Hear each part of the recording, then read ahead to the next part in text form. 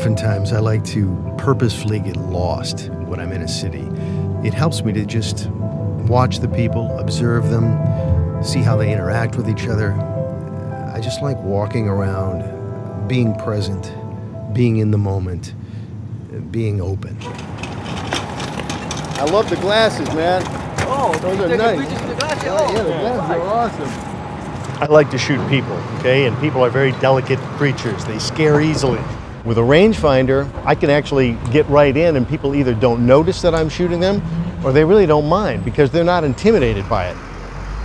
When you look through the viewfinder of an M, everything is in focus. Everything has equal clarity, whether it's behind your subject or in front of your subject or your subject itself.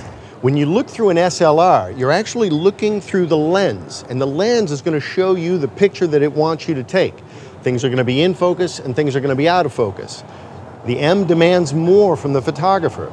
It demands that you use your imagination, that you think about what you're doing, understand what it is you want to achieve, and then change your manual controls accordingly to achieve that vision.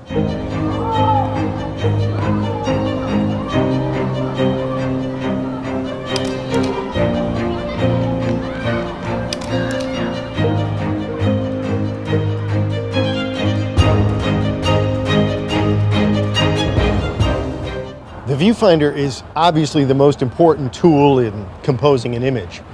I love a rangefinder because I can see outside the frame lines. This gives me the ability to change my composition to exactly what I want the image to be. You can see things walking into the frame or walking out of the frame. This gives you the ability to press the shutter at exactly the right moment for the composition you want.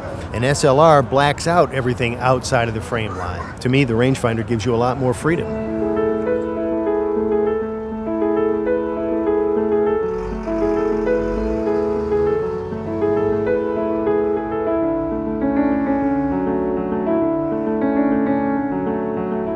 Probably wondering, how do I focus this camera? Well, look through the viewfinder, put the focusing patch on your subject, then move the focusing ring until the ghost image is lined up perfectly, and voila, your subject is in focus.